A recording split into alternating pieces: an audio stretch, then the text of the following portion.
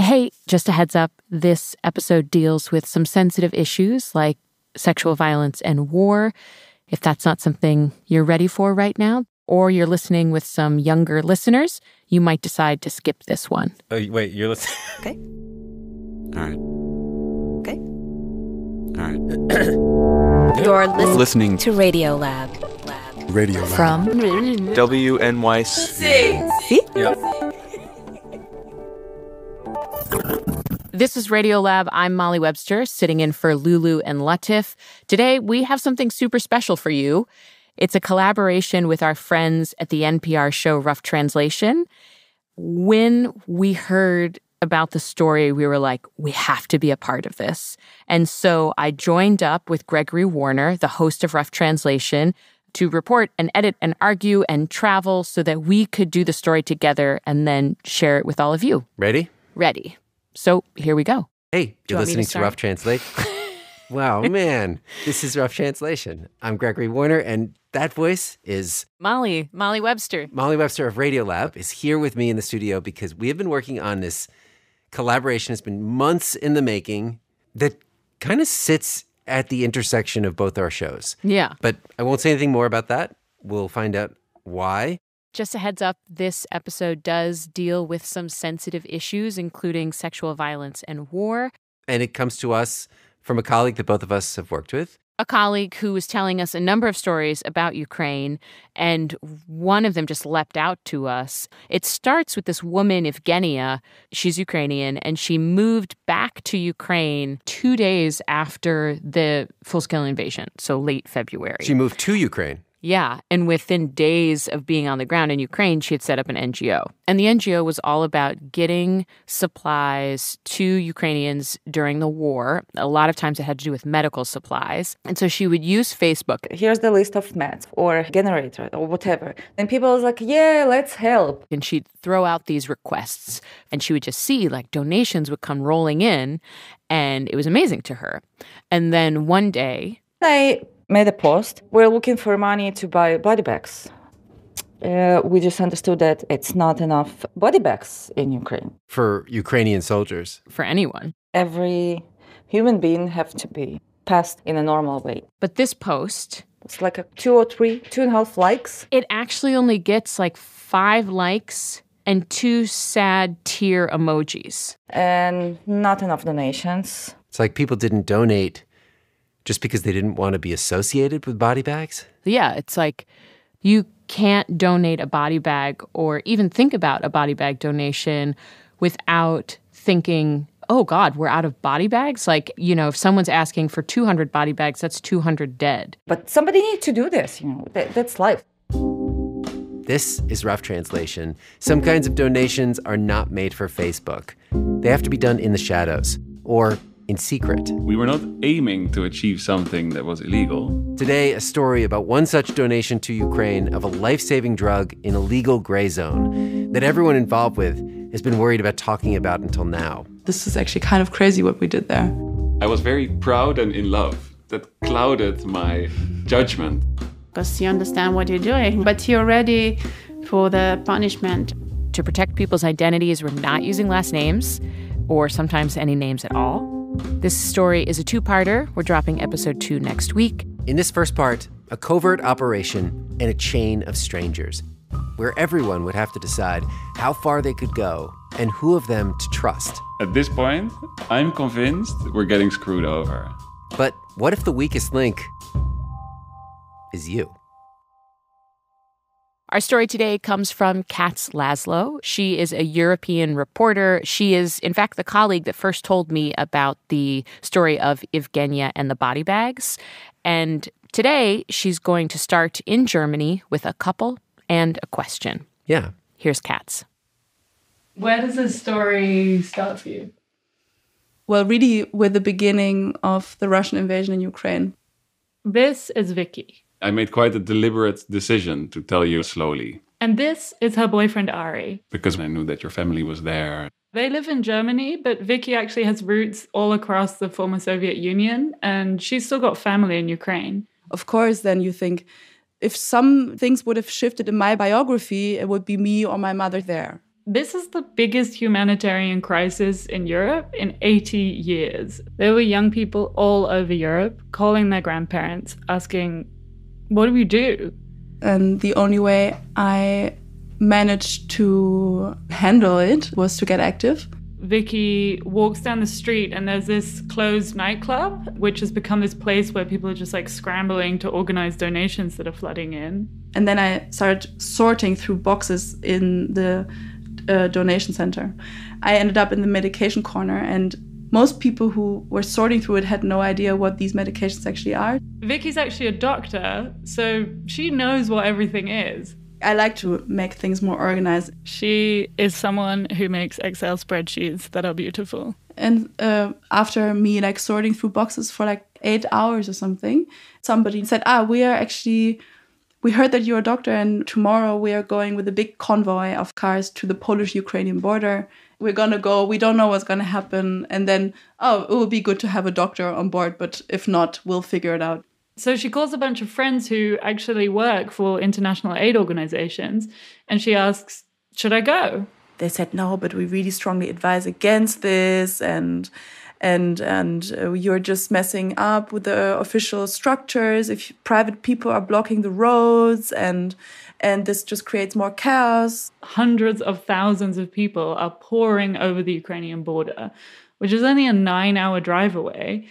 And Vicky really wants to help. I decided the next morning under the shower, okay, screw it, I'm gonna go. But she feels totally unprepared. I had a bit of a stomach ache when we drove there, thinking, God, like I'm now driving there thinking I can do something here, and we are going to be traffic for the big guys now coming in. She's picturing the Polish-Ukrainian border, and what she's imagining is like food distribution tents, major NGO flags. Like, I don't know, UNICEF or UNHCR or just one of the big organizations or NGOs, and they were not there.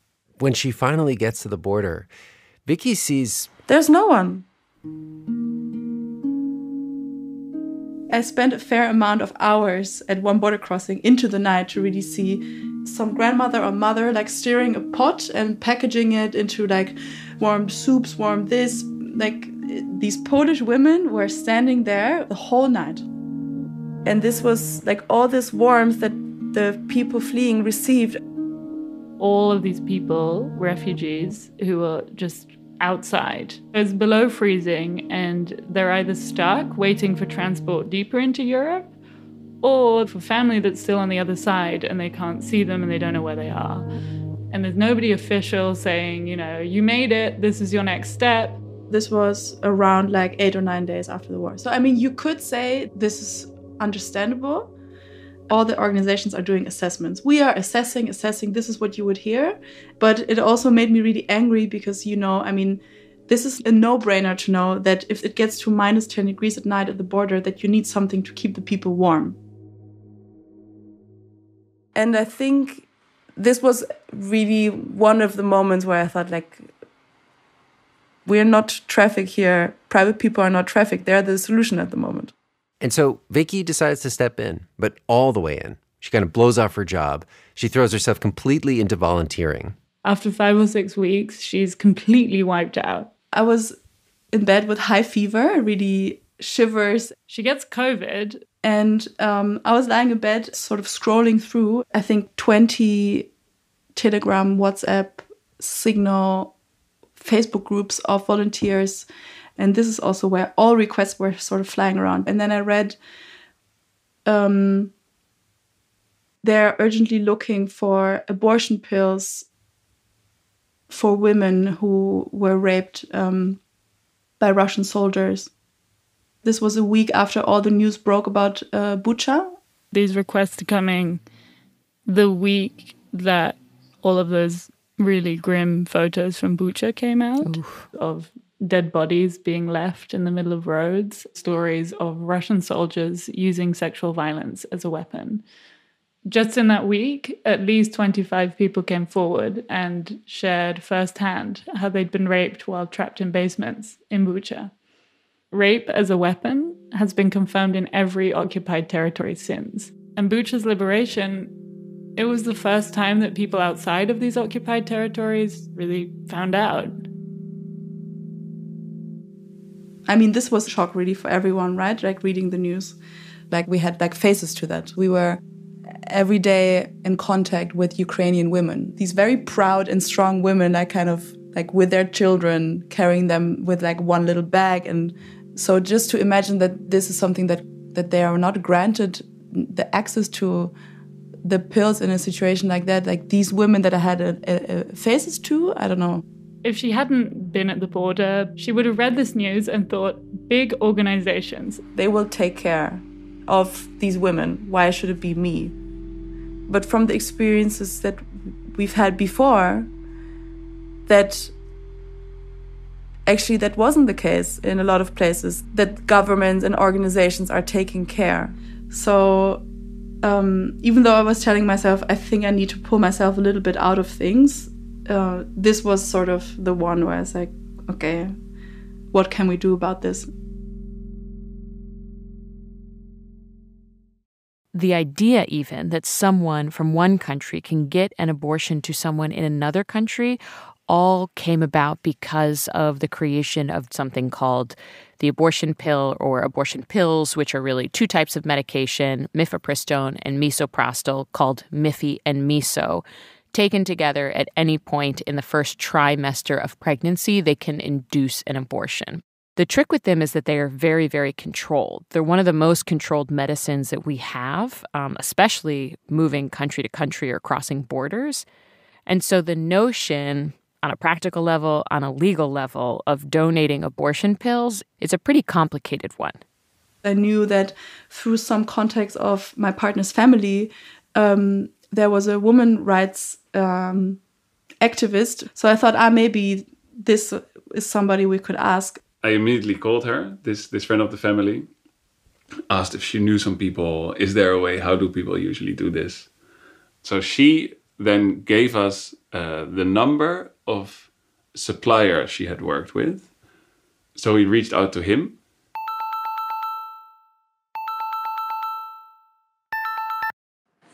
Yes, hello.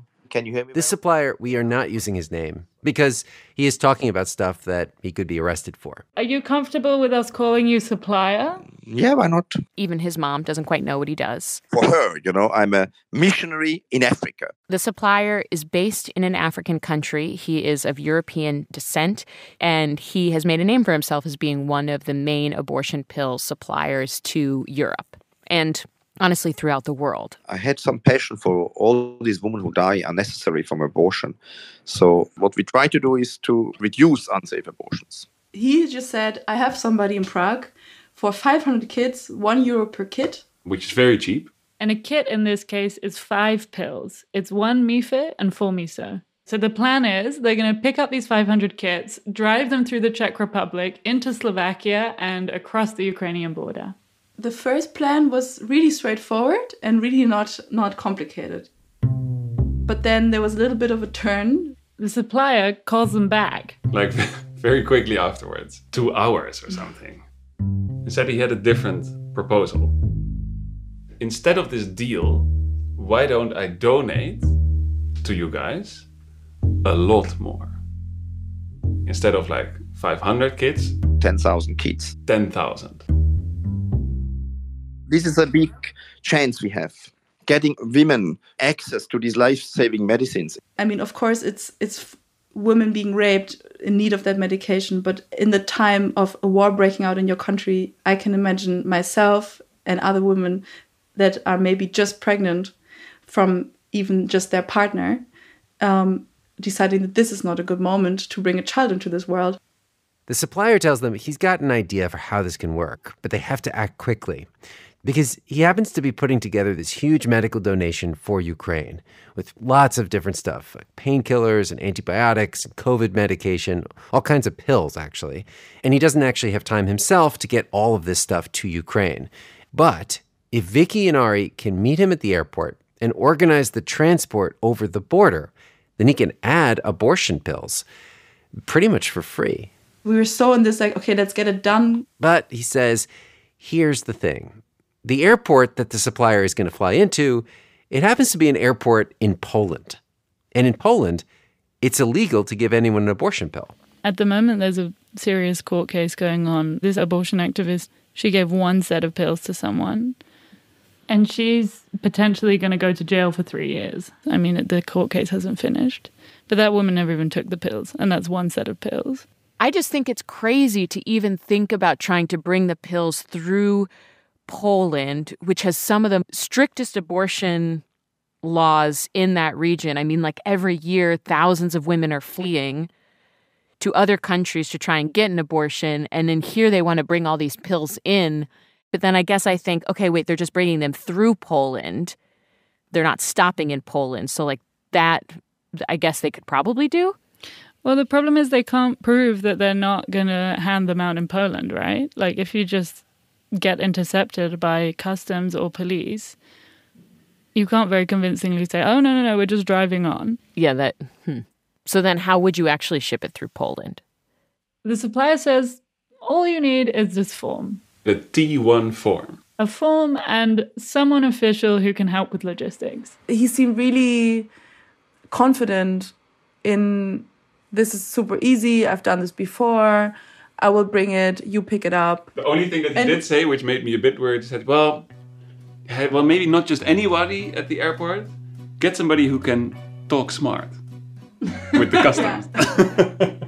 What does it mean? Yeah, somebody who can like talk a little bit smart and smooth with the customs people. Yeah. So we thought, but why is that actually needed? When Rough Translation returns, the doctor becomes a smuggler. Or she tries to. This is Radiolab. We're back with our friends at Rough Translation. I'm Gregory Warner. I'm Molly Webster. We're here with reporter Katz Laszlo. And when we last left the story, Vicky and Ari have agreed to the supplier's offer. They're going to meet him in an airport in Poland and pick up thousands of abortion pills and transport them to Ukraine. And part of the rush is that they're racing against two different clocks. One of those clocks is biological, which is that in Ukraine, you only have 9 weeks to take this medication. But the way the weeks are counted is not from when you get pregnant, but from the date of your last period. So imagine you get pregnant at the beginning of the war. By the time Ari and Vicky are trying to get these pills to you, you're technically like 8 or 8.5 weeks along, and you really only have like 3 days left to get this medicine to get a medical abortion. And the other clock that the couple is racing against is the supplier's plane. He's already booked his flight. The first time we got in touch with him was a Thursday, and his plane was landing on a Monday. They realize they need all kinds of things that they don't have, like a truck that can be officially sealed by border guards, a registered Polish logistics company that can attest for the shipment. We were trying to explain that his plan is not going to work, but he was just in a madness of packing and repacking. Meanwhile, the supplier keeps calling them back. Every time we spoke to him, which was really every few hours, he would be talking about a larger quantity. Not only 10,000 medical abortions, but 15,000 medical abortions. And on top of that, 15,000 emergency contraceptives, morning after pills. And on these video calls with the supplier, it's when the couple realized something new about the supplier's method to get these pills into Poland. I didn't want the Polish customs to find any mifepristone. He's like taking them out of the boxes and he's putting them in other containers. If these pills are labeled misoprostol and mifepristone, it's a big problem. He's putting them in these like big tubs of sport nutrition protein powder. Put these in these plastic bags. And then there's also like pills in little sandwich bags. What is he packaging there? How much is it? The numbers kept changing, the names, the packaging. Vicky's organization brain is going crazy. The Miso 200 into white boxes and the Mifid 100, and it was just...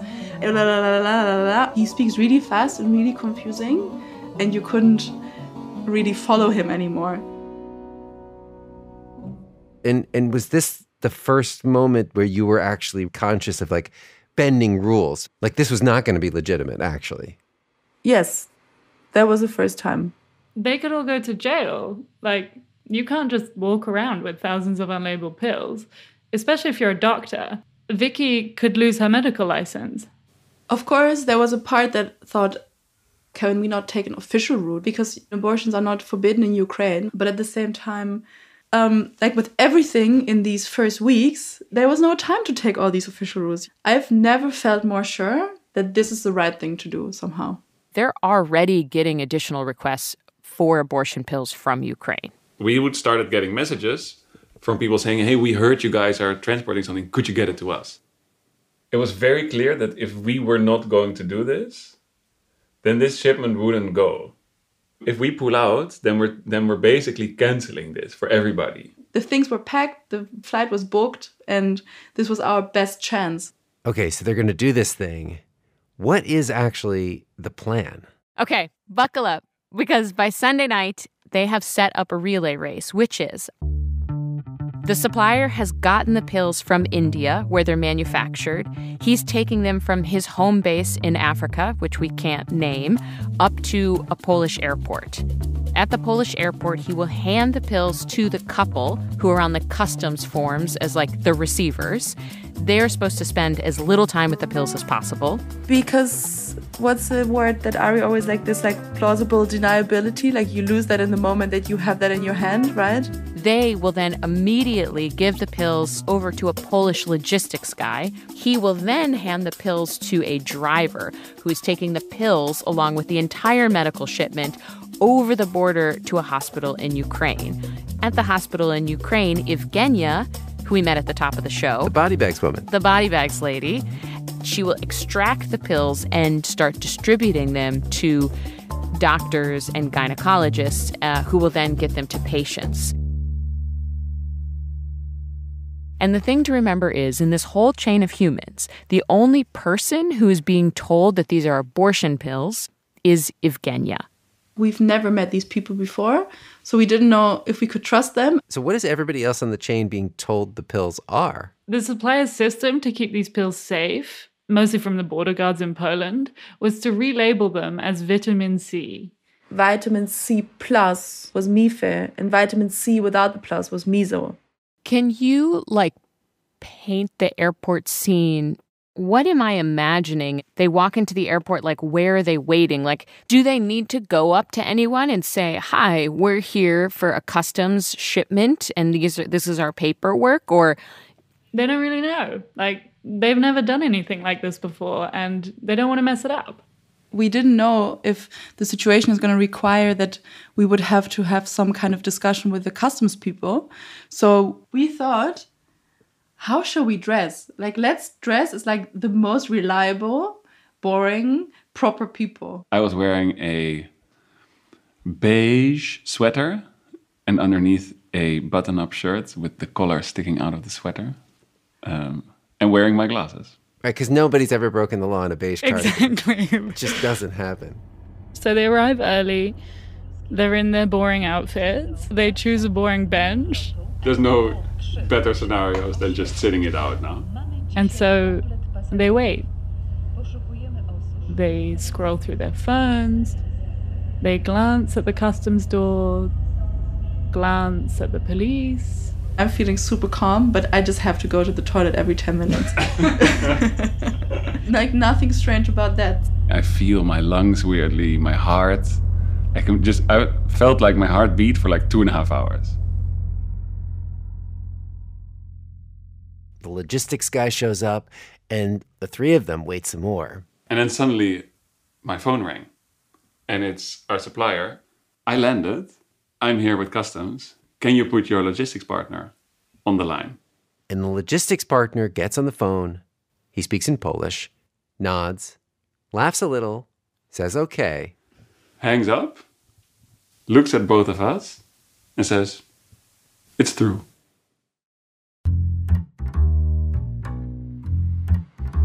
Oh my God. Suddenly, the supplier walks through the door. Yeah, I see a man in a suit. He's a guy in his 50s, quite tanned, and he's wearing a blue stripy shirt. Somebody who would have this little briefcase with the wheels where he just puts in his important documents for the meeting that he's flying into. But instead of this little slick briefcase, he's got one of those airport trolleys stacked to the top with these bags. Just a huge amount of these plastic colorful bags that you zip up that are super handy and you grab them in a panic because they're really light and you stuff all your clothes in them. Yeah, really. Yeah. Bizarrely wrapped in plastic. And he's just slowly pushing it in front of him, trying not to drop it. These bags are like jam-packed with antibiotics, with COVID medication, with anti-inflammatory medication. And then hidden between all of those pills are the abortion pills. Vicky is thinking, oh my God. Okay, if this now goes in one big package into Ukraine, is this really going to work out? We thought, what if something goes wrong? And then these land in some hospital in Lviv and are used maybe falsely. Did something about the sight of these pills make you think, oh my God, this plan we have, that's just not going to work? I did imagine some kind of doctor on the other side or a paramedic or somebody opening it and nobody knowing, that there's, what are these pills suddenly, these loose pills in bulk in a plastic bag. What happens if by some mistake they wind up sitting in a vitamin C box and then they give them to someone and it's not vitamin C and you really don't want to be taking Mife or Miso, not knowing what it is. And even though she knows she's supposed to just hand the pills over to the next person on the chain, their role is done. We sort of diverged from our plan. How do you say that? Yeah, true. They decide they're going to go with the logistics guy to his warehouse in Poland and then repack the pills before he gives them to the driver. Let's go through it together to make sure that, that everything's separated properly. Everybody, even the supplier? Yeah, the supplier is the only one who knows all this stuff has been packed, but he's got a connection flight in 1.5 hours. So they're just like, okay, we're going to do this as fast as possible. We arrived there and then we thought, okay, let's sort of quietly start doing this. The two of us started doing this on the floor in the warehouse, opening the bag, getting it out. That's when we figured out the markings he had put on the boxes was done with a whiteboard marker. So all of the markings had disappeared. Every now and then you would see a smudge. You had to really dig deep into, take out half of the bag until you find the first box or bulk packaging. We were really knee-deep in these pills. Seeing that, they are now very glad that they decided to take this detour and separate out all the abortion pills. We tried to be very organized, and then as we noticed, there was not that much time left. I remember I was getting really stressed, but 2 other people who were working at the warehouse start helping too. So by the end, there were 6 people doing this. This was, I thought the operation was of the utmost secrecy, and now a lot more people know what's going on. Doesn't it make it more risky?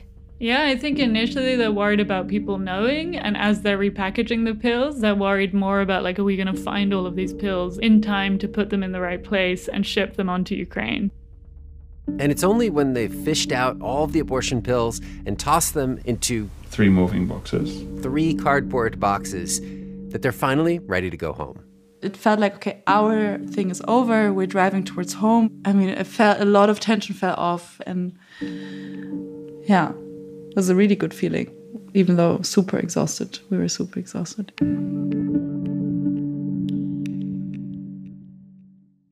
But a couple of days later, Ari leaves for work and we got a message. Yevgenia's texting. All of the medication has arrived and that the only thing that isn't there is the abortion pills. While we are speaking to her about how confused she is, we kept calling the logistics guy. Where are the boxes are not there? And he kept insisting. No, they arrived. And they're talking to Yevgenia, and Yevgenia is like, they did not arrive. So we are getting 2 conflicting messages about the same shipment from both sides of the border. At this point, I'm convinced we're getting screwed over. And they start to think they've been tricked. What do they imagine? What are they playing out might have happened? That it's somehow the driver cannot be trusted and he is against abortion and is going to throw these into the river. Or he could want to sell them on the black market and make a lot of money off of them because they're hard to get. Yeah. It's all strangers. It's all strangers sort of joining forces. You never know if there's some hidden agenda on either of the sides. And they know that if they'd stuck with the supplier's chaotic plan and left the pills hidden among the antibiotics and painkillers, those pills would still be with the rest of the medical shipment in Ukraine. That's when they start feeling really stupid. That they're like, what were we thinking? I'm just feeling so naive and defeated. It was not nerves anymore. It was really frustration. Their whole plan is just crumbling. And they're like, how are we ever going to tell these people that this shipment that we've been telling them is going to arrive in a few days with this essential abortion pills has been lost? How are we going to tell them? And they're thinking, how are we going to tell the supplier who's donated a huge amount of money in terms of these pills that it just didn't work out? And also, why the hell did we take this risk to take all of these pills through Poland? When Rough Translation returns, a chance discovery sends the mission into a whole new direction. Right after this break.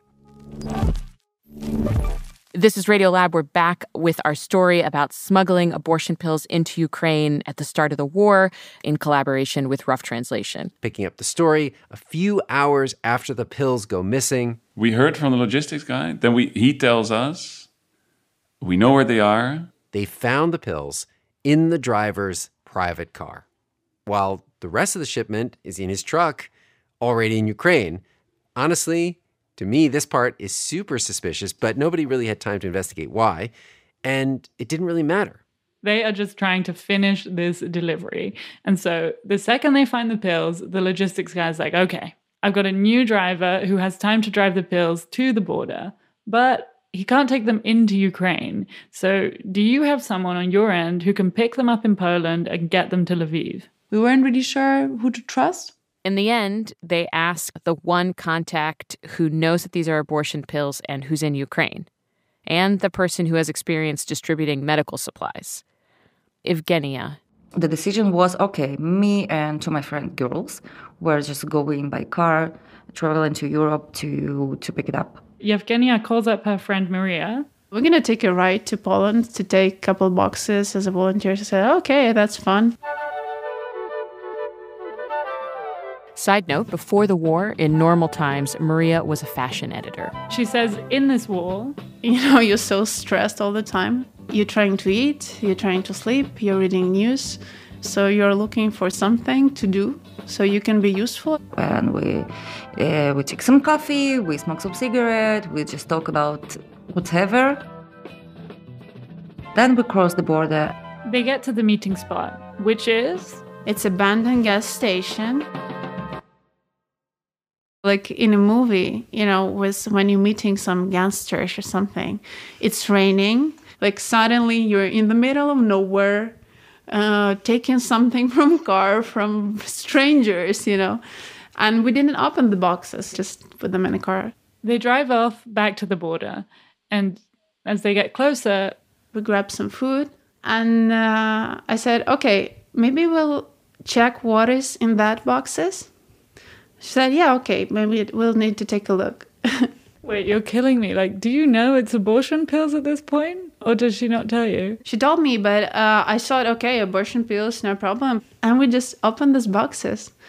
And there's black garbage bags. Like, there's no packs or prescriptions, nothing. They're just black garbage bags in a box. And you open it, and it's full of pills. And especially when you know how vitamin C looks like, you know exactly that it's not it. And I said, okay, we're going to be arrested. It looks like a drugs packing. I don't want to touch it. Evgenia, at this point, is dedicated to helping the war effort and getting medical supplies to Ukrainian people. If she is arrested or in any way compromised because of this delivery, all that's going to stop. It was like I was standing somewhere in other country with my car. I have to bring it and I have to go back home. And I can't stay here, but somebody needs to do this and how to do this and why it's me. It was feelings like how to just stop it. I'm definitely not against abortion, but it was like why we should bring it in this amount. It's a large amount to Ukraine, into Ukraine to take it. And the first reason was rape cases.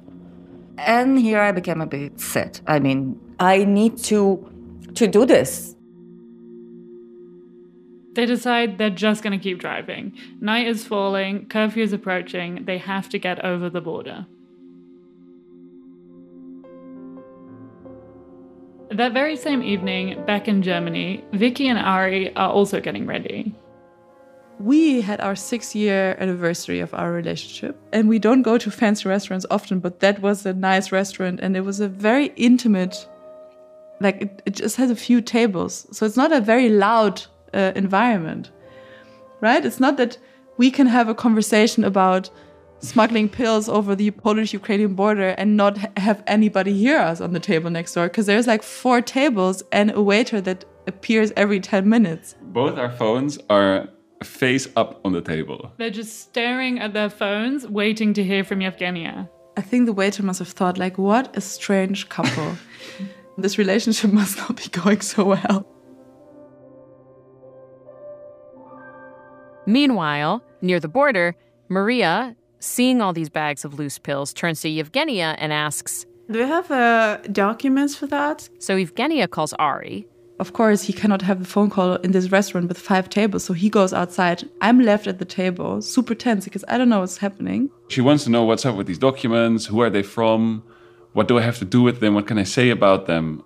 That paperwork, it doesn't make sense anymore because the abortion pills have now been separated from the rest of the medical shipment. So there's documents, but they no longer actually apply to any of this. We don't have documents that we're official volunteers. We don't have any prescriptions, and we have no proof what kind of pills that is. This is serious, guys. I remember me getting really nervous that maybe something would go wrong. Did you feel responsible for her? Of course, yeah. For the pills and for everything. Everybody involved. At that point, so many people have put some risk. Let's not have something go wrong here. So Evgenia and Maria are finally at the border, and it's a day when it's going really, really slowly. They're actually stopping every car, searching the cars, taking out the packages, and they finally pull up to the border booth. They're the first car. The border guard comes out of her booth, and she says, "Get out of the car, open up the trunk." And so they open up the trunk of the car, and there are the 3 moving boxes. The border guard is like, "Can you tell me what's up with your taillight?" And we were like, what? And they look, and the taillight is broken. It's not working. And the border guard, she's asking all of these questions about the taillight. She said, "Oh my God, you were driving like that through Poland. It's impossible.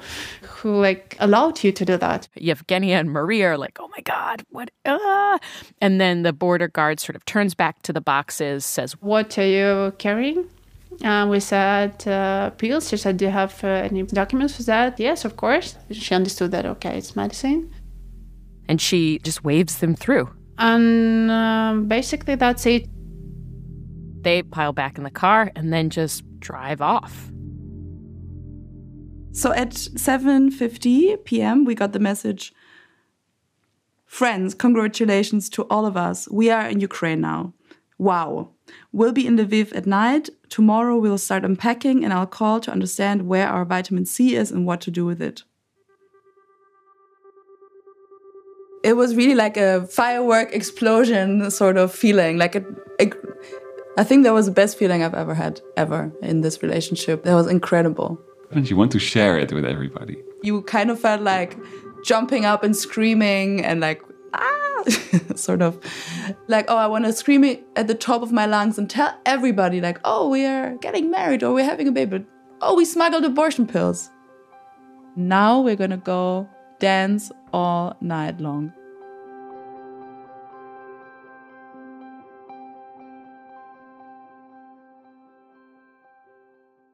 The next day, they get another text from Yevgenia. It's a huge, huge, huge help, and we are so grateful for the help.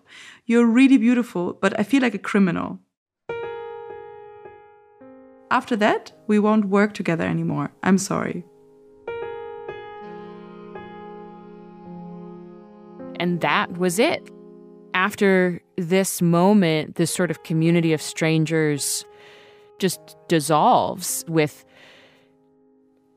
different feelings of shame and success and a lot of questions. Because, like, what happened to these pills? And were they needed? And did pregnant women get them? Did doctors want them?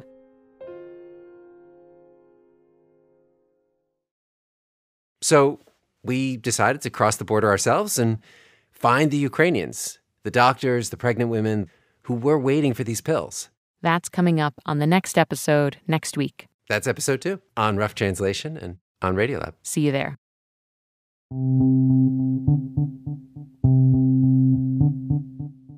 This episode was reported by Katz Laszlo and produced by Daniel Germa and Tessa Paoli, with help from our senior producer, Adelina Lancia-Nees.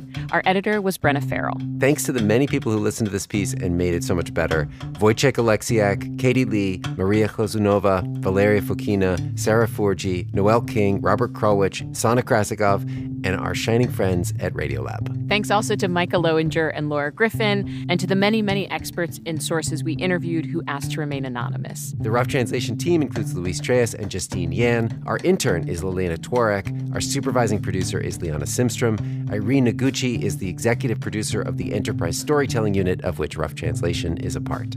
Peter DeCampo and Katie Dull are our visuals editors, and illustrations came from Oksana Drachkovska. Thanks to Tony Cavan. John Ellis composed our theme music, original music from Nick M. Nevis, and additional music from Blue Dot Sessions and First Com Music. Mastering by Gilly Moon, fact-checking by Marissa Robertson-Texter, legal guidance from Micah Ratner and Dentons, and NPR's Senior Vice President for Programming is Anya Grunman.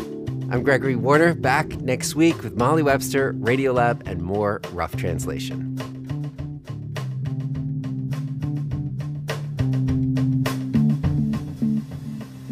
By the way, if you haven't had a chance to check out Rough Translation, please go listen. It's a great show. They have so many good stories. I did a quick poll of our staff. Our executive editor said we should all go check out one of their most recent episodes called Hotel Corona. It's not about the beer. It's probably about COVID. Go check it out. You can go to npr.org or wherever you get your podcasts.